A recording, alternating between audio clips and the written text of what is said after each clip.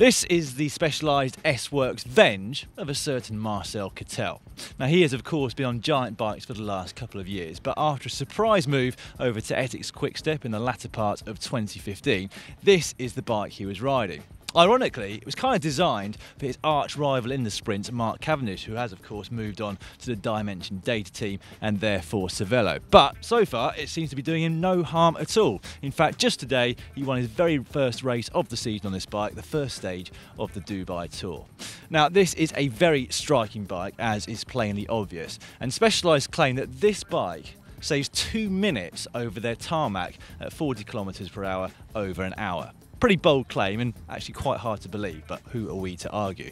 Now the striking features are mainly, in my eyes, the brakes here. They're completely proprietary, made by Specialized. They are cable, not hydraulic or anything, but completely in line with the seat tube here at the back and extending out to the back of the fork legs here at the front. Now originally, at the start of the year, he did have Specialized's own bar and stem combination up here at the front, but for some reason he's suddenly switched to a non-branded stem there at the front and some different bars as well. Group set is a Shimano Dura Ace one pretty much throughout. He's got the sprint levers also there on the drop part of the bars as well. And at the moment he's running a standard 39 by 53 teeth at the front and 11 up to 28 here at the back. Front and rear mech also provided by Shimano. It's only the brakes really which deviate away from that.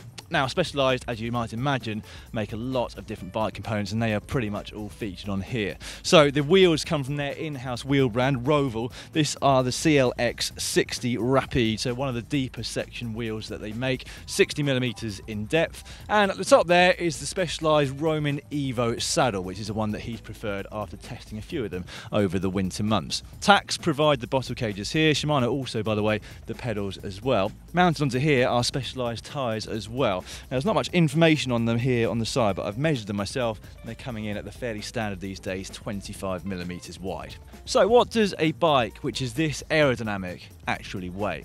Well, here's your answer. 7.805 kilograms, so around about a 1 kilogram penalty over the lightest bikes that we can have in the pro peloton.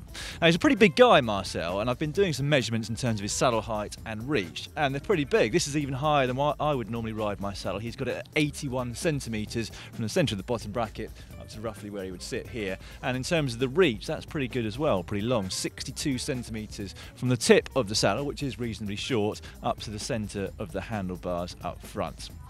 Right, one last thing which I did forget to mention was the Powermeter on here. 4i have making their first move into the pro peloton. At the moment it is left side only, but they will be receiving the new prototype very soon, which will mean it had a drive side one as well. So rather than just adding up the power or doubling it from the left side, they'll be measuring both left and right.